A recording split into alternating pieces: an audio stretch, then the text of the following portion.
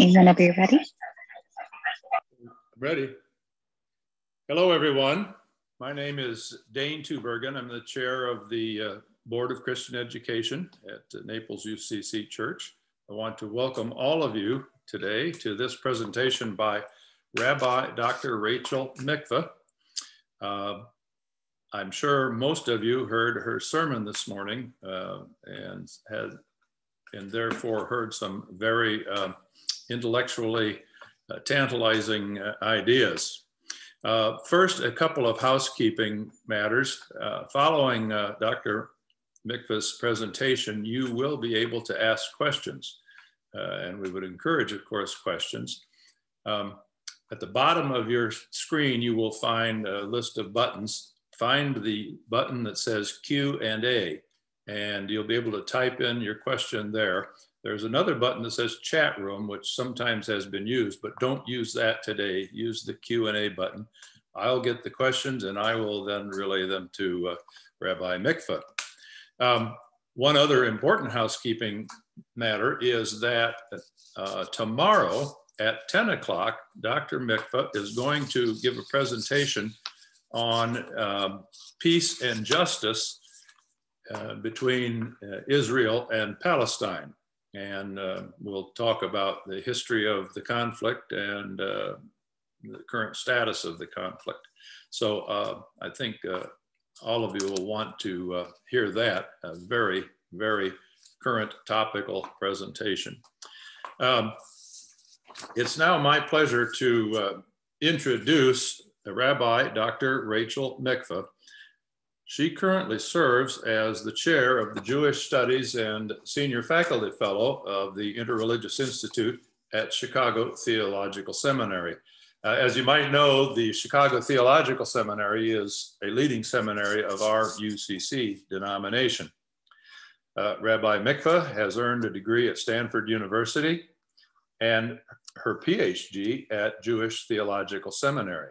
She now teaches courses in interpreting the Hebrew Bible, history of Jewish thought, and appropriately for today's lecture, she teaches a course entitled Dangerous Religious Ideas in Judaism, Christianity, and Islam. Prior to her academic career, she was a congregational rabbi for about 13 years. About dangerous religious ideas, she has written, "There is a divine standard, but it has always been mediated humanly.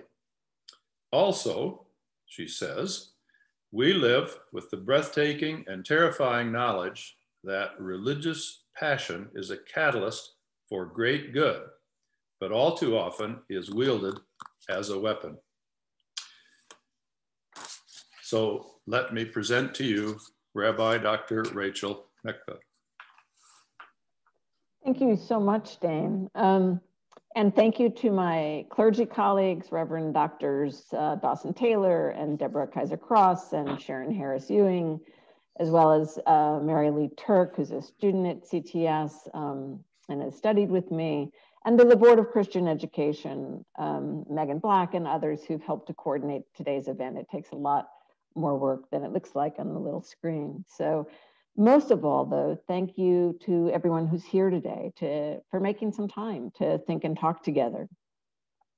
Since it can be hard to listen to someone talking on Zoom for very long, I've broken my reflections into two sections, and I actually should have mentioned this to you, Dane, and I apologize. What I'd like to do is open up for discussion, the Q&A, after each of the two sections.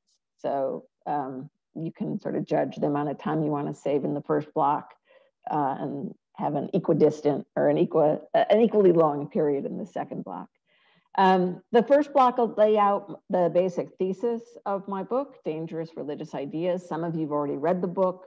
Hopefully my comments will help to refresh and to clarify the key points while bringing other folks up to speed. And then the second part, I want to focus with you most specifically about the role of religion in the public square. It's something that keeps coming up in the book, even though it's not a book about religion in the public square, because it's an arena where the dangers of religious ideas matter. We'll build on the book to think about how better to navigate this shared space. So let's jump in. Teaching and speaking in religious communities, I kept bumping into two assumptions. One, I found in traditional spaces where people often worried that even asking critical questions would weaken faith, that somehow it was undermining it. And in more progressive spaces, people often imagined that they had already reformed their traditions enough so that their religious ideas were never dangerous. And I wanted people to rethink these assumptions, to see the deep roots of self-critical faith that are designed to strengthen and improve faith, not undermine it, and to recognize that this work is never done, because the minute we assume that all of the dangers of religion belong to somebody else's articulation of faith, we become part of the problem. So I started teaching a course, which is a great privilege of professors. You get to work out your ideas with bright students who engage the ideas in thoughtful and creative ways. And now I've written this book, arguing that all religious ideas are dangerous. Not only those that we would consider extremist, but even those we embrace, even those that stand at the heart of faith. And because most religious traditions have always understood this peril, they've transmitted tools of self-critique as an essential dimension of faith.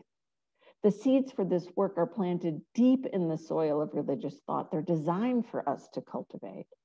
Jesus is a great model of self-critical faith, if you think about it, as were the Hebrew prophets and the prophet Muhammad. Not everybody liked them because of it, because self-critical faith is hard and people often just want religion to feel good. But the traditions of Judaism, Christianity, and Islam, the only traditions I know much about, they never abandoned this task of self-critical faith. And if we want religion to be a force for blessing in the world, which it surely has been as well, then this is work we all have to do. So I don't argue that religious ideas are more dangerous than other types, because all kinds of ideas fall into this dialectical tension of danger and possibility. But when embedded in religion, there are several interesting dynamics that unfold, including the issue of ultimacy, right? The capacity to override other criteria, because this is religion, this is God, right? So other criteria for justice, goodness, the capacity to that ultimacy will deny evidence of countervailing ideas, say about the earth rotating around the sun, or slavery is evil, or we are in the midst of a human-caused climate crisis. This quality was evident, by the way, in the Capitol riot. We saw Confederate flags and nooses and Nazi tributes alongside Jesus Saves banners and crosses and shofar-blowing insurrectionists, because religion helped provide a moral rationale for this white supremacy and the historical model of holy war. So the dangers of religious ideas include violence, obviously, but also emotional, psychological, and social harm. God is a good example of social harm, right? I'm not talking about the folks who murder people for having the wrong God. Let's focus instead on the fact that more than 40% of Americans, and a higher percentage worldwide, assert that you have to believe in God in order to be an ethical person. So if we don't trust each other based on what we think about the divine, that's dangerous for the social fabric. And to this day, atheists face daily assaults on their beliefs and find it difficult to get elected to public office in the United States.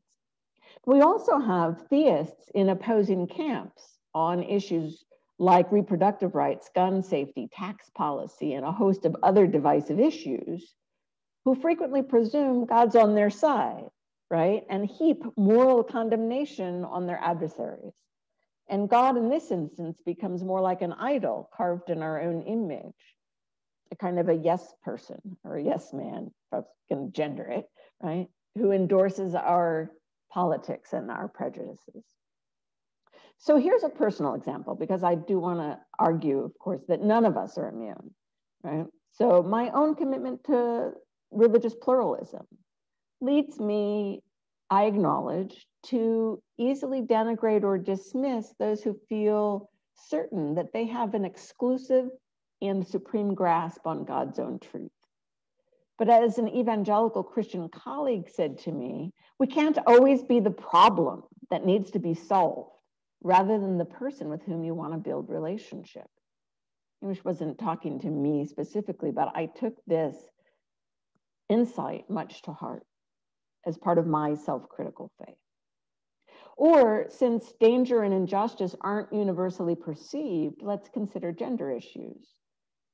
There are traditional communities within the quote unquote Abrahamic faiths, which I prefer to refer to as the traditions of Abraham, Sarah, and Hajar, but that's a mouthful, that have particular practices related to women that progressive groups frequently consider oppressive, right? There are limitations on leadership, inequality in legal status, stricter requirements for modesty in clothing, restrictions on reproductive rights, other religiously endorsed positions that are often experienced as dangerous.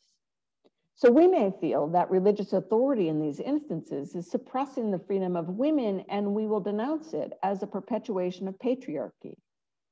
Yet, many women within the traditional communities affirm the value of these practices and the ideas that underlie them. So we could counter with an argument that this is internalized oppression, but not without denying these women's agency to some extent. And in addition, we have to acknowledge that the gender critique often inadvertently, sometimes on purpose, but often inadvertently adopts tropes that are shaped by the legacy of colonialism, especially when it comes to critique of Islam. So even women who seek to reform aspects of their tradition often experience that the greater danger is in the society's politicization of their bodies and its marginalization of their tradition. We also carry a lot of dangerous residue without realizing it. My students are surprised when they realize how much of the New Testament's anti-Pharisaic polemic they've absorbed and how it's shaped their understanding of Judaism. Even though they know better, right? They catch themselves denigrating the law as if it's contrary to the spirit, as opposed to a complement or a part of. And they assume that sometimes that ancient Judaism must have been very parochial, and that's why Paul invented universalism, like Al Gore invented the internet. Of course, I recognize, I acknowledge, I celebrate the great good that religion has stimulated as well. So I compare this to fire, something that in its variety of forms is responsible for great blessing, something we can't even imagine our world without, but also something capable of ferocious destruction. And it's not always the action of a sociopath. Sometimes it's accidental. Often it's something we justify as necessary for a greater good. And in the book, I consider several examples of this double-edged sword, this power of fire. Scripture can be both a sacred call to advance justice and mercy amidst God's creation, and a selectively read authorization to vindicate our worldview and marginalize those who disagree. Chosenness and election can be an aspirational covenant to become worthy of God's blessing, an extension of it in the world, to celebrate faith in God's abiding love and grace. But at the same time, it can also be a claim of superiority or exclusivity.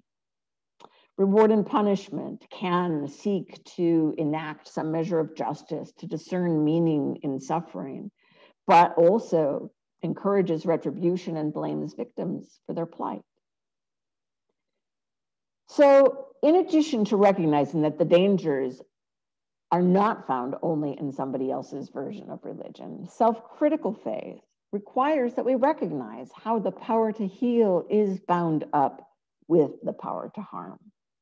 One example I discuss in the book is the power of religion to form community, which simultaneously creates an other who is not part of that community. And in a small, what seems kind of harmless manifestation, we can think about our own congregations frequently this way, right? The more intimate and wonderful feeling of belonging that you may have in your church, It might be that much harder for somebody coming in to feel like they belong, right? It's just, and sometimes it's in a subset, right? The Bible study group, right? How do you break into the Bible study group? And we think we're being hospitable, but it doesn't necessarily change the feeling of how hard it is to come in. So we see this in scripture too, right? Because it is an eternally relevant text, a potentially positive thing, right? It also canonizes othering, perpetuating attitudes that were grounded in a particular historical context.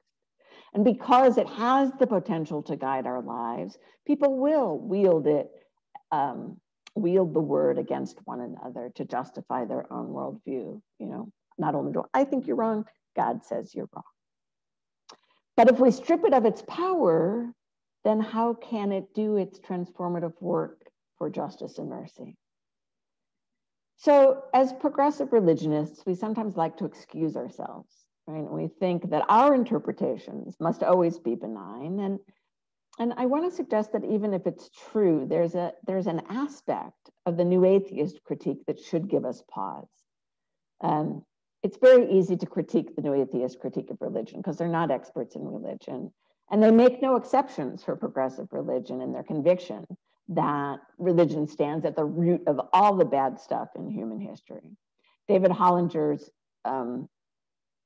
expression of the way that we as people of faith tend to respond as progressive people of faith is, can't they tell Methodists from morons? And the answer is no, not really. They could, but they don't want to, right? They see religion as this multi-headed hydra that spits venom into the body politic. I don't believe that religion is separable from human existence. So even if even if we agreed that we should just get rid of it, I don't think we could. But they see that we are participating in a project that does also simultaneously uphold some dangerous religious ideas. A couple other complications I want to throw in the mix and then open to some Q&A. One is that it's important to recognize that some dangers might be desirable. Roman orators and poets condemned the Sabbath as a pernicious idea. They were convinced it would undermine the ethos of productivity that was at the heart of Roman achievement. Rutilius Namatianus called it a plague of ignoble sloth. I love this phrase. Right? And today, we live, and I mentioned this very briefly at the end of the sermon, we live amidst another culture that tends to value people based on their achievements and productivity rather than their basic humanity.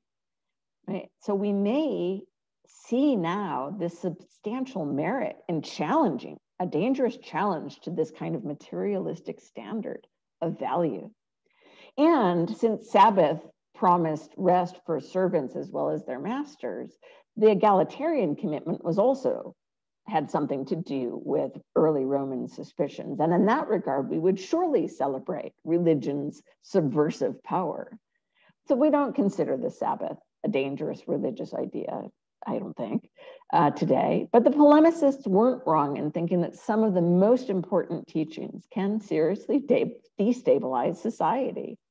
God's commitment to free a people from slavery, right? We had to fight a civil war, and then and we're still working it out, and it's still destabilizing. Redistribution of wealth every 50 years to ensure that there won't be a permanent underclass. Dangerous ideas come in all shapes and sizes, and some we embrace. The capacity within religious thought to imagine a world that's different than the one we live in, a world transformed or transcended, that's surely a vital source of its power. So these complexities make it all the more important to recognize and activate the self-critical capacities of our traditions. And it's worth examining how this was done. I spend a lot of the book doing this, but we'll make it short here. And we'll stick with the example of Scripture, because alongside the commitment to Scripture as sacred text that would guide our lives, long before the rise of historical criticism that would view Scripture as the work of human hands, there was in our traditions an awareness of multivocality in Scripture and in its interpretation. So think about the Gospels, right? Each one is titled The Gospel According to, and they don't agree. And we've canonized 4 of them, and more of them existed and circulated. And all of that canonization process was some kind of compromise, right? Among which ones, which will be our official tellings of this central story of Christianity. Or in Muslim tradition, there's a great hadith, a collection of traditions around things that that the Prophet Muhammad was witnessed as saying. Right? So he told a story of receiving the Quran in one version, one harf, and bargained with the angel Gabriel to got as high as 7. He said he wanted to make sure that he had whatever version might speak most powerfully to whoever it was who would hear it. So he had memorized 7 versions of Quran. Again, not wholly different, but speaking differently. In Judaism, there's an understanding that this multiplicity is divinely intended. There's a long-standing debate between the schools of Shammai and Hillel, and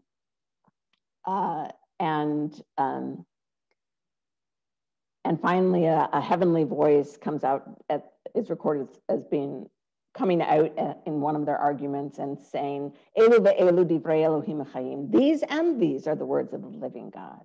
Right? This is divinely intended multiplicity.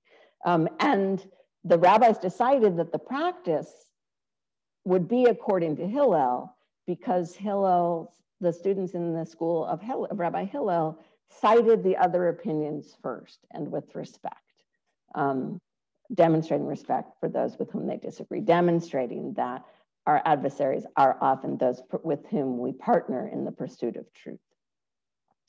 So there's also in our traditions humility about the limits of our understanding. Augustine and Nicholas of Cusa spoke about learned ignorance, another great phrase to just wrap your mind around. There was a lot of thinking and writing about the provisional nature of truth, that we're seeking truths to live by. We're seeking faith, not certainty. Intisar Rab, a modern Muslim scholar, she wrote about the historical value that Islam has placed on doubt as a critical component of faith. And also a lot we can see within the traditions of consciousness of historical change and its impact on the meaning of scripture. Here I'll again cite a rabbinic tale because it's one of my favorites, where Moses shows up in the classroom of Rabbi Akiva, a 1st century CE early sage in the rabbinic tradition, and he doesn't understand a thing. So he has to sit in the back, which is like the place where the newbies have to sit, because he doesn't get it at all. And one of the students further up asks Rabbi Akiva a question. He says, "Rabbi, how do you know this?" And Rabbi Akiva answers, "It's from Moses on Sinai." Right? It's this wonderful affirmation that this is an authentic continuation of that received tradition, but perhaps so transformed that even Moses himself wouldn't recognize it. So this consciousness of historical change. So I fill over 40 pages unpacking all that related to scripture in the book, but that's the gist. Collectively, these tools of self-critical faith have the power to mitigate some of the dangers of scripture. Not unfailingly, sometimes the tools themselves can be used in hurtful ways. But I think the historical models of self-critical faith matter because they demonstrate that this is not some tool of secularism bent on destroying religion, but built into our spiritual inheritance. And it's not the exclusive property of progressives or a single tradition. And the work is never done. It's the foundation for deepening faith and the glue for holding together a diverse society. So I think this is a good place to pause for some discussion. All right. If there are questions, all right, now, if there are questions then, if you would type them check the box or hit the box that says Q&A and type your questions. and we will hopefully have a good discussion. Rabbi Mikva, I'll start because I have a question. It seems to me that religious ideas are dangerous because people believe that particularly scripture is the inerrant word of God. What they've been taught is what God says, and that somehow gives it more power than this is what I believe. What do you think about that? So one of the reasons I begin with the long history of self-critical reading of scripture is you can still believe it's God-given and recognize that you cannot extract the human dimension of its understanding. I'm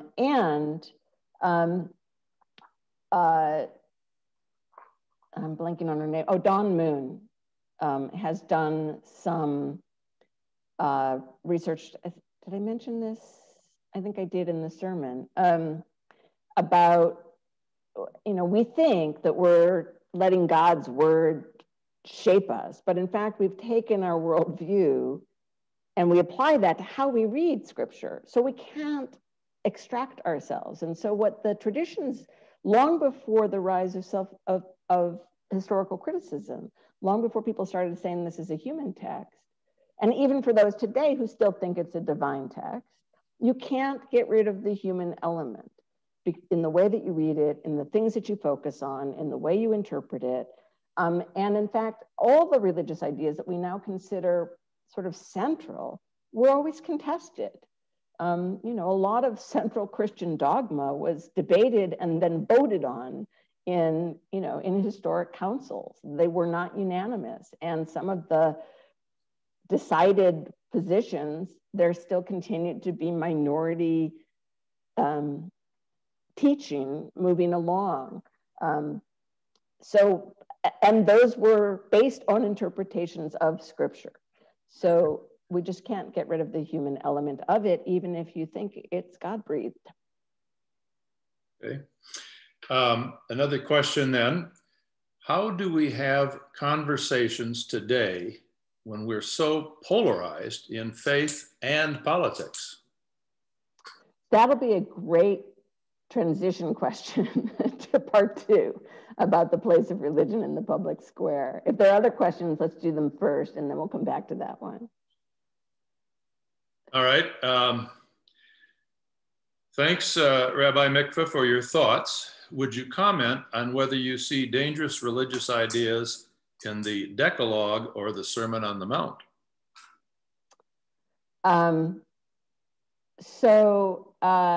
Yes.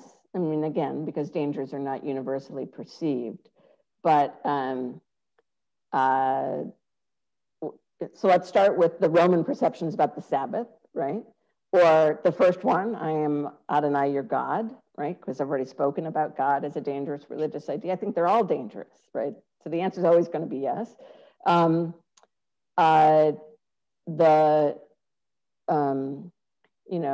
Another interesting manifestation of the dangers of the Sabbath, more contemporary, in ultra-Orthodox neighborhoods in Jerusalem, if you try to drive a car through them, your car can get stoned, right?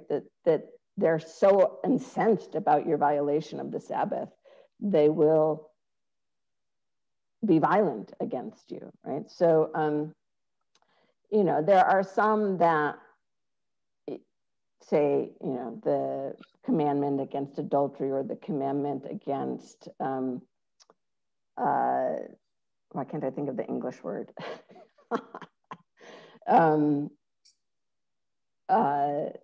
Covetousness. I had a couple Hebrew words for it, but I couldn't think of the English. Seem, how could that be? How could that be a bad thing? But again, it depends on what people are willing to do to enforce it, or how they might interpret it. So clearly, Jesus experienced some of that tension around the adultery one, right? So trying to think about how do you respond to someone accused of adultery. The Sermon on the Mount,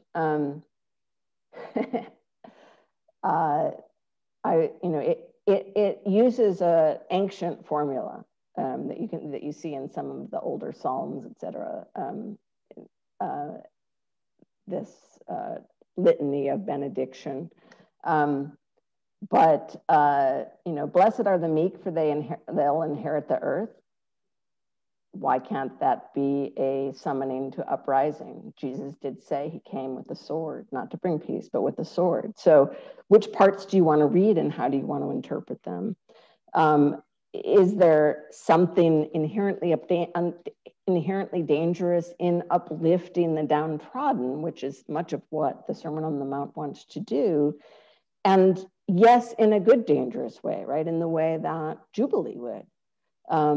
It's hugely disruptive. Let's talk about racial privilege, right? If we're actually going to dismantle white supremacy in the United States, it's going to be hugely disruptive. That doesn't mean we shouldn't do it.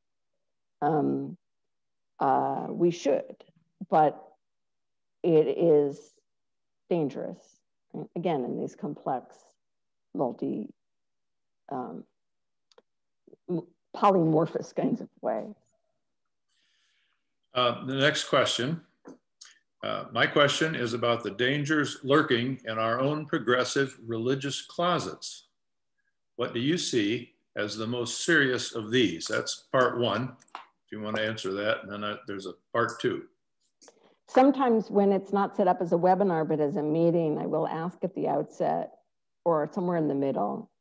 Often I'll ask at the outset, name a dangerous religious idea while we're waiting to start. And a lot of times it falls into that instinct that the first thing that comes to mind is somebody else's religious idea. But then later on, I'll ask, what about your own, right? So I shared my commitment around pluralism, my assumptions around gender equality. During one of the presentations, the clergy person at the church lifted up an interesting example and said, our efforts at inclusion are dangerous because, and she unfolded this story, they're an open and affirming church, and a member of the church can't get his mind and spirit around that commitment and committed some anti-LGBTQ vandalism in the church. And she said, does our commitment to inclusion include this man?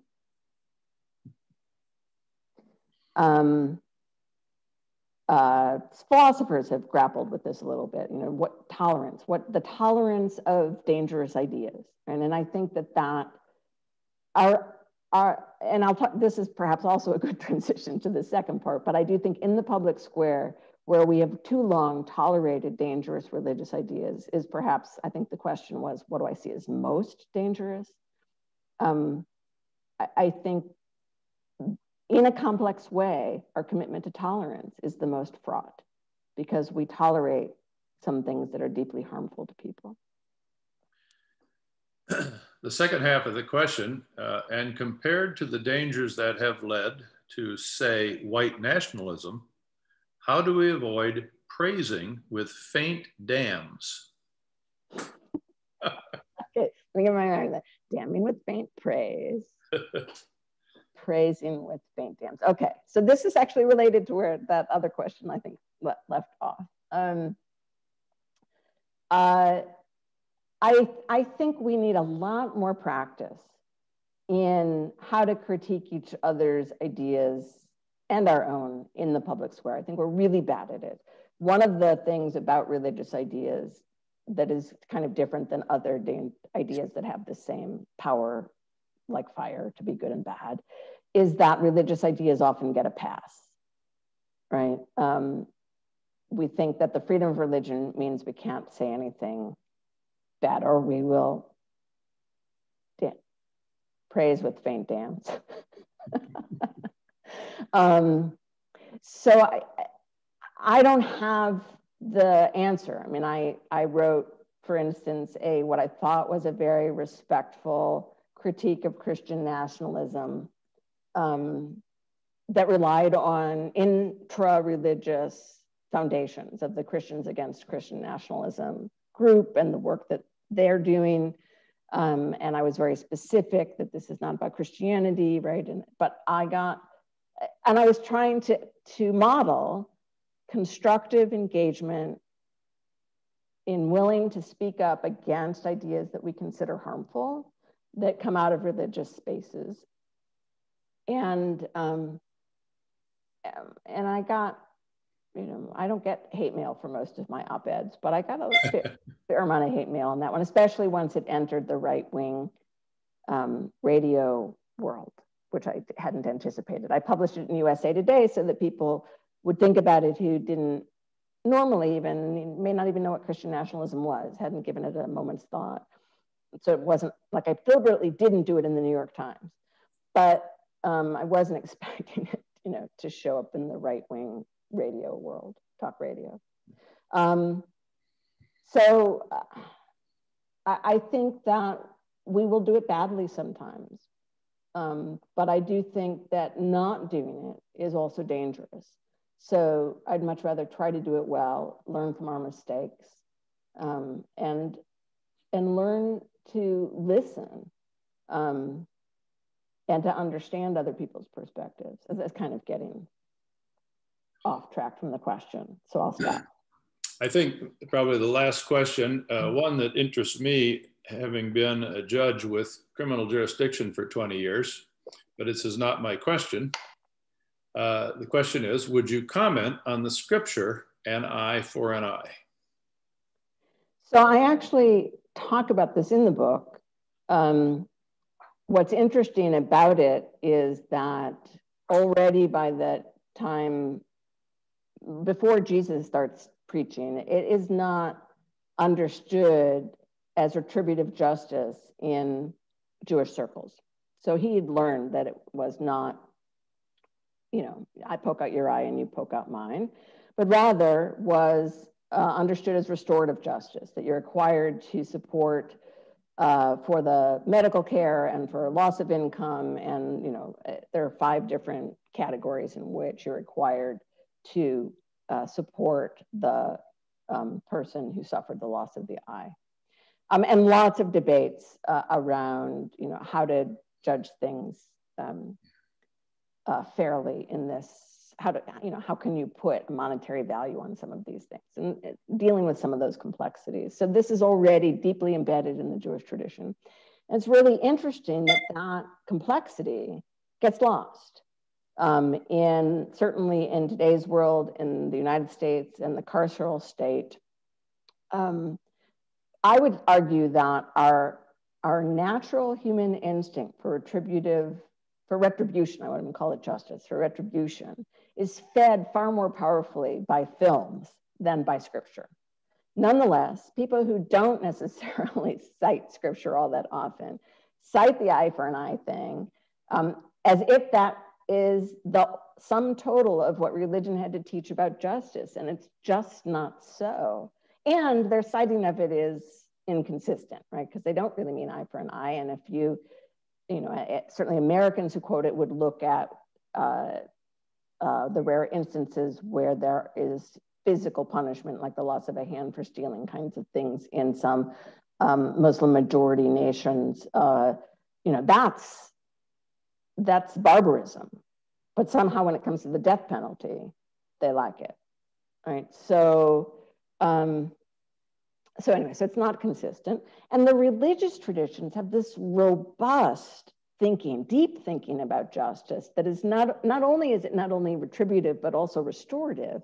It also is distributive, right? It's also about, you can't have justice if the person is forced to steal because they have nothing to eat, right? So economic justice is part of justice.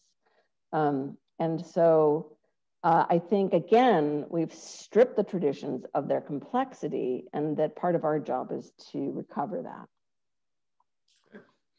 Well, thank you. And let's go into the second half of the presentation. Okay, and I think this will address the question that I tabled, and if not, we can ask it again. So I explained in the book that I was raised in the tradition of John Rawls, and probably many of you were as well, believing that we should utilize public reason rather than religious beliefs in arguing a policy position. So for a lot of my life, many progressives kind of forfeited the public religious voice, and it wasn't for lack of religious conviction, but rather for this liberal commitment to pluralism and to Rawlsian public reason. Unfortunately, it gave the erroneous impressions that political liberalism is hostile to religion, and that religious voices were being pushed out of the public debate, and that religious increasingly meant conservative. So as a political and a religious progressive, I don't want to relinquish the public voice of religion to people who try to use it to deny individuals access to public services, or reject climate science, or legislate bias, or limit our responsibilities to support the disadvantaged. At the same time, the separation of religion and state serves a vital role in preserving American democracy and creates a broad space for spirituality to flourish in all of its polymorphous beauty. And as a religious minority, as a Jew, I'm grateful for the disestablishment of Protestantism, which is an ongoing project, a bumpy project, kind of some, one step forward, two steps back sometimes. But I'm concerned as a minority that legally privileged religious voices impinge on the liberties of others. But ultimately, I advocate a conversation model in public discourse rather than one of strict separation. It's a conversation where, you won't be surprised to hear this, I want to see religious ideas critically engaged. And this has two directions at least. Right? One is self-critical public discussion and civil debate about other people's ideas, because religious ideas do matter too much to give them a pass. So one of my favorite examples of current examples of self-critical faith is a blog post by Reverend Rob Schenck. I don't know if any of you remember that name. He's an evangelical leader who, with his brother, basically began the anti-abortion movement. I don't know if you remember, but evangelical Christianity supported Roe v. Wade when it was first issued. It's surprising to many people, but no religious idea has always meant what we think it means today. So Schenck last fall wrote this series about what's gone wrong with evangelical Christianity, and one of them was about abortion. And he wrote that he talked about how he himself lost sight of the welfare of pregnant women, and then he lost sight of the greatest commandments of loving God and loving neighbor.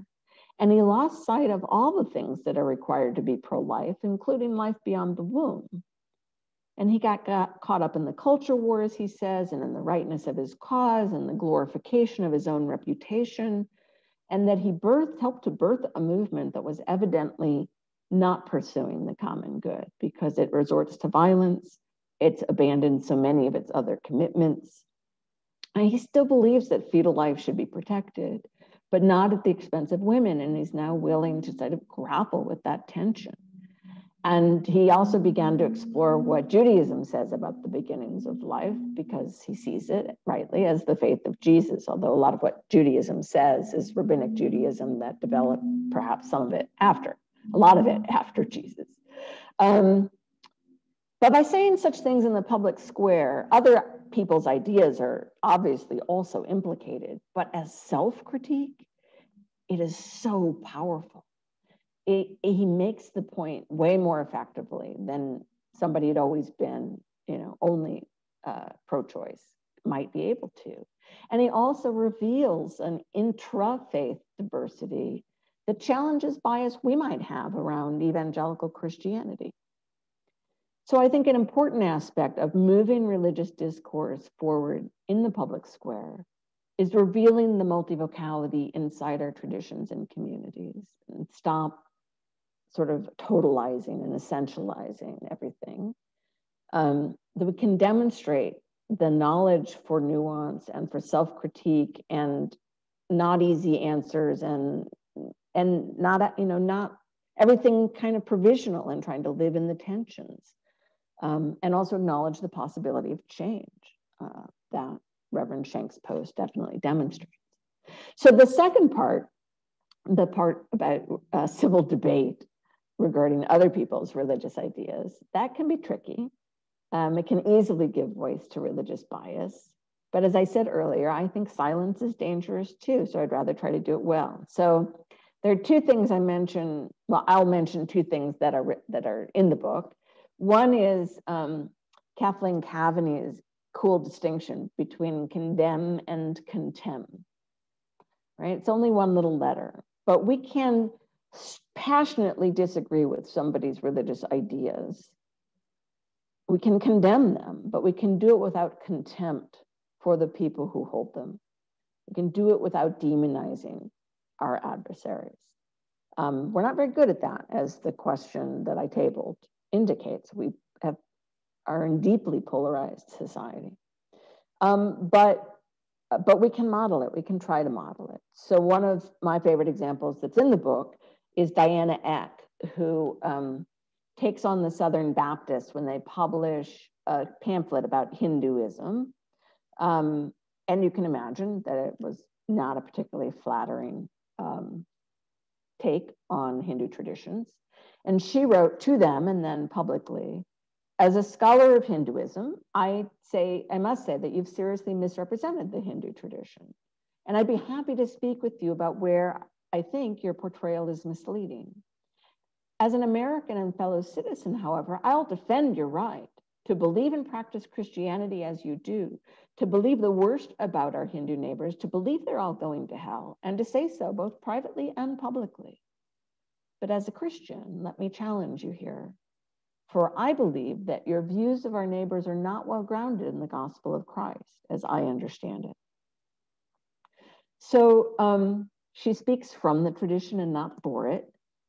She uses her expertise to challenge them, but doesn't demonize them. She says, come, let's study together, right? She affirms their freedom, which is very important value for people speaking from what has been called the religious right. As intra-faith critique, it matters quite a bit. And this is one of the reasons I so like the Christians Against Christian Nationalism effort. I'm happy to be an ally in it, but it really needs to be led by Christians, like the BJC, the Baptist Joint Committee. So religion shows up in all kinds of ways in the public square. In the book, I talk about a bunch. There's anti-Muslim bias embedded in media, in political campaigns, in policies like the Muslim ban, and in the critique of anti-Muslim bias and policies, like through the protests around the Muslim ban. There are political leaders who periodically invoke scripture to support their ethics and policy positions. We see it in American exceptionalism and the ways that that permeates political speech and becomes like our civil religion. We see it iconographically, right? I could take a Torah scroll to a protest march, and by doing so, I'd be arguing that its teachings align with my cause, just as those marching with Jesus Saves banners at the Capitol riot were claiming for theirs.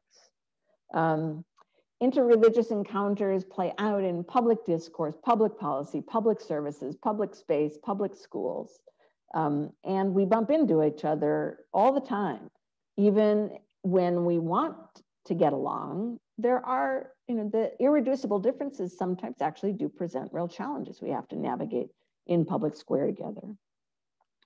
An important and continuing public conflict is how we interpret and apply the laws of religious liberty. There's a case that I've been watching, I've been waiting for the decision for a long time. It was argued the day after Election Day, Fulton v. Philadelphia, that went before the Supreme Court. It's a case where Catholic Social Services wants to keep its city contract for foster care, even though it won't certify same-sex couples as foster parents. Those of you who might have seen the Bethany case, not a Supreme Court case, but where Bethany Adoption Services decided they would finally certify same-sex couples. These are the similar tensions that have been playing out around the country. So this is Philadelphia's case. I believe that Catholic Social Services is entitled to believe that parents should be a heterosexual couple, but that they have to seek an equilibrium between their religious convictions and the public interest in non-discrimination, as well as the interest of foster children where there are never enough loving homes, including a lot of LGBTQ identified kids who got kicked out when their parents suspected something around their gender or sexuality that they could not stand. So I would argue that the CSS case, that their claim does not advance the freedom of religion. What it's asking to do is enshrine a freedom to discriminate. It would exempt religious agencies that receive taxpayer funding from laws designed to protect minorities and marginalized individuals. It would allow them to turn away people that don't abide by their religious values. Protecting religious freedom does not mean privileging it above all other things. But they're likely to win in the Supreme Court, despite having lost at the circuit and appellate level. So Reza Aslan and Cory Walker and I have an op-ed ready to go at the Los Angeles Times, ready to complain about it if we're right. But I actually think, in addition to thinking they should lose the case, but they won't, I wonder whether it wouldn't have been so much better if we could address this outside the court system. Because in the courts, there always has to be a winner and a loser. And the goal is to live together without doing harm to each other. How do we do that? Can we figure that out together? I think the case illuminates a specific instance of a principle I think is worthy of consideration. I work with Robert Audi's fancy name, theoethical equilibrium. He says, where religious considerations appropriately bear on matters of public morality or political choice, religious people have a prima facie obligation to seek an equilibrium between those considerations and relevant secular standards of ethics and political responsibility. So I take this to mean it's not a matter of translation like Rawls would have us. We can bring our religious ideas into the public square. We can talk about them in those terms. But it requires balancing what our religion teaches with a plural understanding of the broader public good. It requires that we stand inside and outside our life stance to examine its impact. It requires, you won't be surprised, self-critical faith and reclaiming the complexities of our traditions and commitment to the common good of a diverse society. So let me stop there and take some of your questions and thoughts about the role of religion in public life.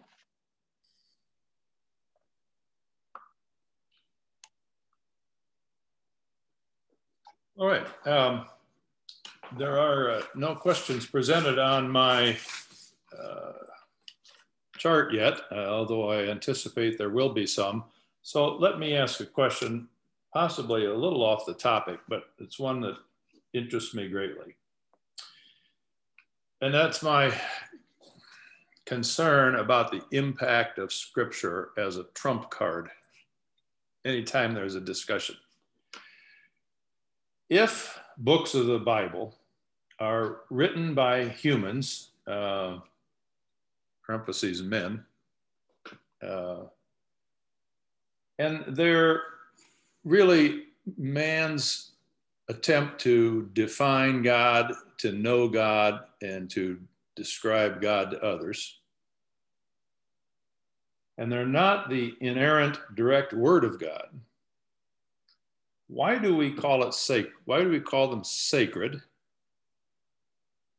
And why are the books of the Bible any more important than, say, one of the books by Marcus Borg or Bishop Spong or Paul Tillich? So these were questions I was trying to get at some in the sermon, and I see it definitely hit an interest of yours and something that you've been thinking about for quite some time. So I do think that that part of what makes them sacred is this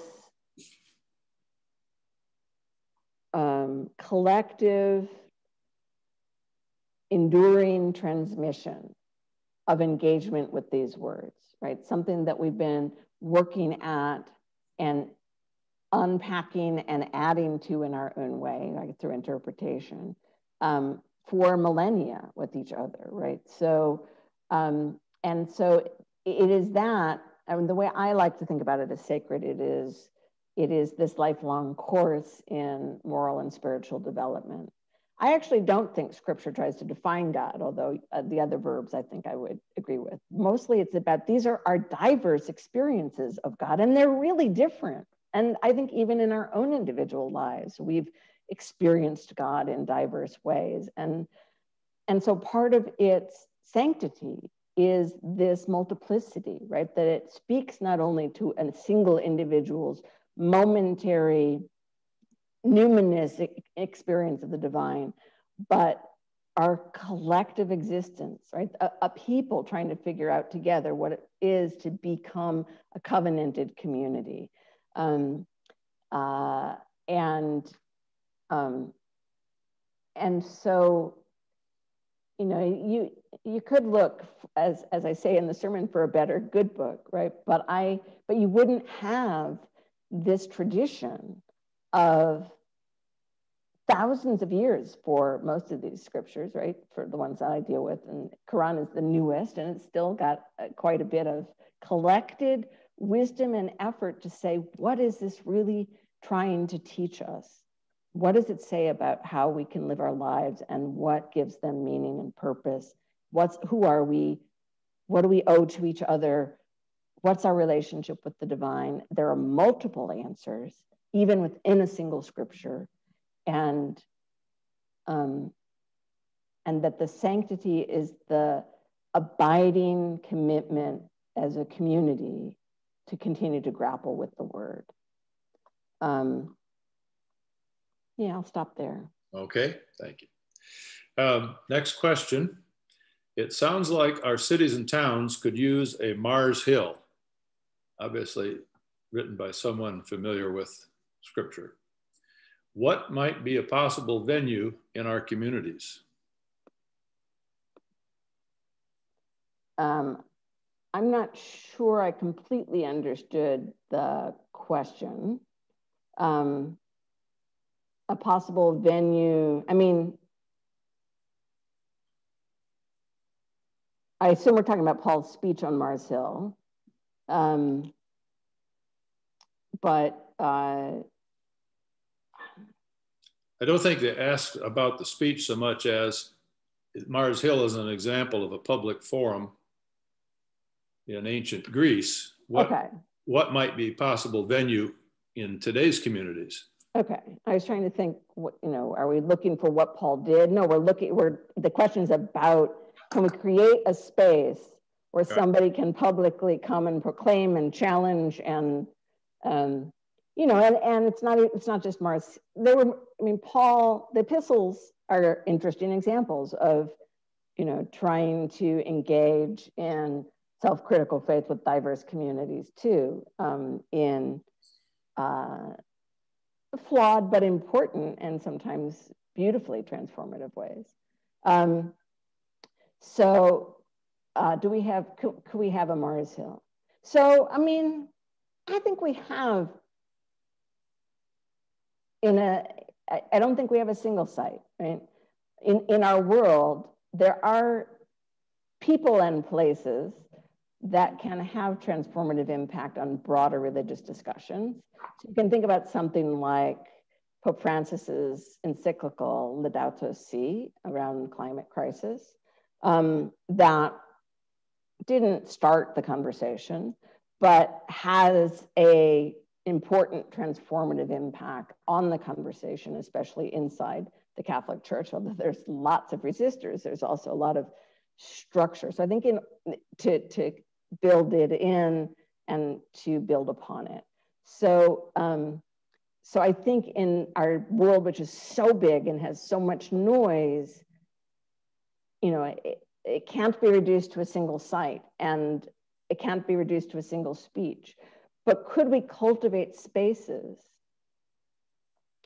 where we are willing to engage, in self-critical ideas. This is not a new idea. In addition to Mars Hill, we also have the majlis in medieval Islam, where the sort of political leaders would convene gatherings of diverse religious leaders. And the rule was everybody gets to, you can't prove your point by citing your scripture, right? You have to argue it in a way that would make sense to diverse people.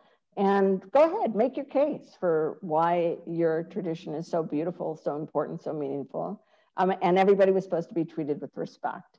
Now, of course, sometimes that's flawed in its historical embodiment, but there's this great journal of a guy, not from the multicultural cities where it was unfolding, but from the countryside, who did come to one, and it was tolerant enough that he couldn't stand it. So he left. So yes, I think we need to cultivate more of those spaces. We can do it with interreligious work. We can do it inside our congregations. We can do it in the public square. I think that, there are some websites that are trying to be those spaces for engaged conversation around religious ideas and their impact. But I think we need to be involved and invested in those spaces to help shape conversations that are, that could be transformative, that could change the way we talk about religion in the public square. Next question is going to be difficult to have an answer, I think. It asks, I see little equilibrium on religious questions in state legislatures and in many recent Supreme Court decisions. How can we continue to engage in a sphere that seems to close out other voices? So I agree. I think the pendulum is swinging in a way, or has been for quite some time, swinging in a way that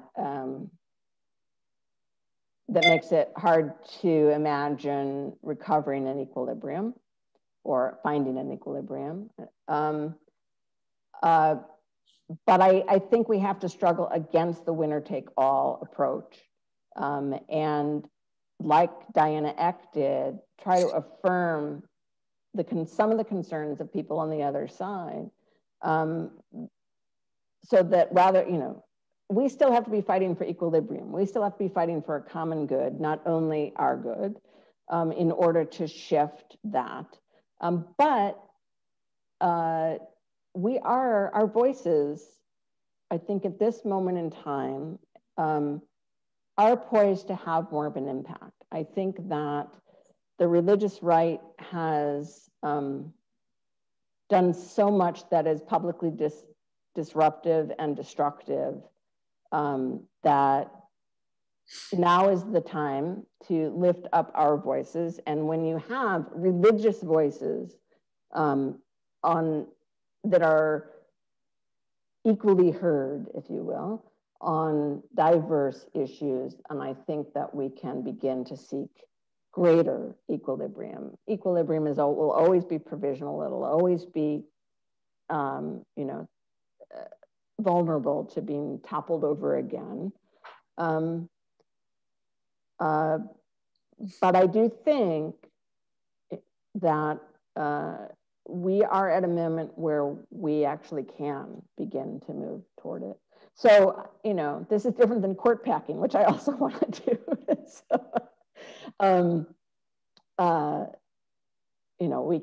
We can say that the conservative majority on the court doesn't reflect the equilibrium of the perspectives of the country, and pack the court in order to achieve greater equilibrium. But I also understand that as political strategy, that looks and feels like a winner take all. I'm trying to get power for the progressive voice. So, our sense of what equilibrium is, we don't even see equilibrium the same way, I guess is part of the problem. Following up on that, the questioner writes, public discourse in recent years has been so loud and so angry, and frankly, from my perspective, so wrong-headed, that I find it almost impossible to find within myself sources of tolerance and understanding. Do you have any suggestions about how to tap the self-critical spirit needed for these much needed public conversations?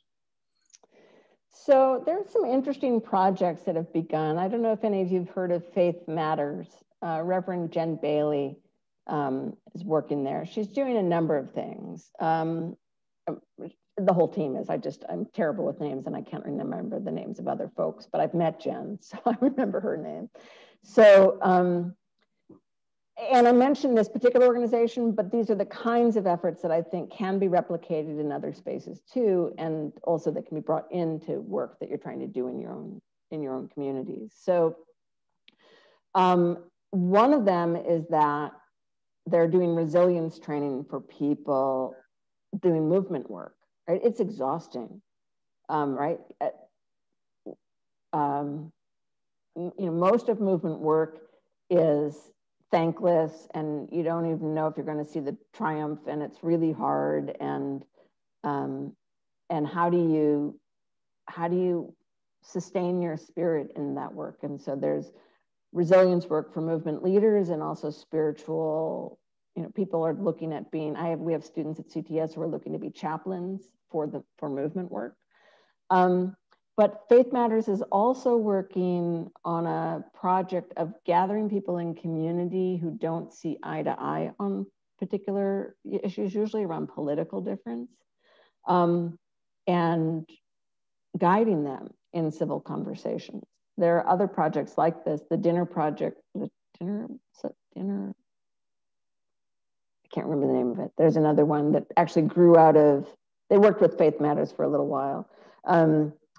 It grew out of actually just wanting to get people to talk together about grief at dinner, at sort of over supper. But it grew to get people to talk about other things as too. So there are small projects to bring neighbors together, right? And I think that's the key. And in places like Florida, I don't live in a particularly politically diverse space in downtown Chicago, but even here, we have some of those differences we can help to navigate, and certainly in a place like Florida, you've got them. So So the question I think was about how can you even stand to go into those spaces because they're so angry and they're so another tool in those spaces that I really like to use is narrative. So one of the most effective public conversations I've ever seen around abortion was bringing, I think it was all women, bringing women together and obviously on different sides of the issue regarding reproductive rights. And nobody could argue a case. You could only tell a story about somebody whose life was impacted. And what it did was put a human face on people who thought very differently about something that they considered to be hugely important. But it allowed allowed us to cultivate compassion for people on the other side, to see that they are moral actors too, and that the real challenge is not who's going to win, but how do we live together. So there are tools out there, but I absolutely affirm it's exhausting. It often makes us want to just avoid public spaces and difficult conversations, but nothing changes unless we do it. Okay, thank you. Another question. You mentioned the BJC as a positive example. Could you expand on that? What do they do and how? So I don't know if a whole bunch of you know some of the history. I imagine that many of you do, right? The Baptists in early and colonial America suffered a lot of discrimination. They became sort of historically rooted in fights for religious liberty. And so they have this, the Baptist Joint Committee on, what's its formal name? I can't believe I've forgotten this. Amanda Tyler just came, she's the executive director. She just came and spoke at CTS with me. Anyway, I'm not sure it's important. You can look it up. If you look up BJC and Amanda Tyler, you get the whole name. But anyway, they have several projects related to religious pluralism and religious liberty. But the one on Christians against Christian nationalism, they've published a statement trying to explain why it's a distortion of both Christianity and American constitutional democracy. Thank you. That was Mary Lee putting it in the for religious liberty. So it's the Baptist Joint Committee for Religious Liberty. So a statement about why it's a distortion of both constitutional democracy and Christianity, how it is in fact idolatrous in form and expression, and why it's dangerous to Christianity as well as to the rest of America. And they got all kinds of Christian leaders to sign on, and then had opened it in public, just thousands and thousands, I don't remember what the number is now, but thousands of Christians have signed the statement. And they're very public. They've, put out op-eds and public discussions regarding Christian nationalism. They were early, right? And a lot of people suddenly are paying attention after the Capitol riot, but it's been a phenomenon long before that and expressed in ways that aren't necessarily violent, but still fraught. And they've been working on this, I think, since 2017. They work in partnership with scholars and activists who are also trying to educate people. There are a couple important books, one by Samuel Perry and John Whitehead, another one by Kathleen, oh gosh, I told you I'm terrible with names. It'll come to me in a minute, but that are about Christian nationalism. Whitehead and Perry do a lot of poll work, polling to figure out how, they're trying to do evidence-based, how is it shaping people's attitudes around certain things. Kathleen's book is more historical in perspective and sort of how these ideas developed and what's the strain that's been coming through and how is it being expressed today. So again, I think with public voice and partnership, they're being very effective in trying to say religious liberty isn't always about church getting to meet in the middle of a pandemic or or people getting to discriminate against LGBTQ individuals, right? That's not what we think religious liberty really needs to be about, and here's what we're focused on. And they do a very good job bringing a progressive set of values and commitments around religious liberty. Thank you very much, Rabbi Mikva. There are no more questions, so I think that ends our session today. I want to remind everybody, don't forget tomorrow, Dr. Mikva will make a presentation on pursuing justice and peace for Israel and Palestine. Something very topical and a hot button issue in the world today. So thank you very much for attending, and we'll see you all tomorrow at 10 o'clock in the morning. Thank you. Thank you.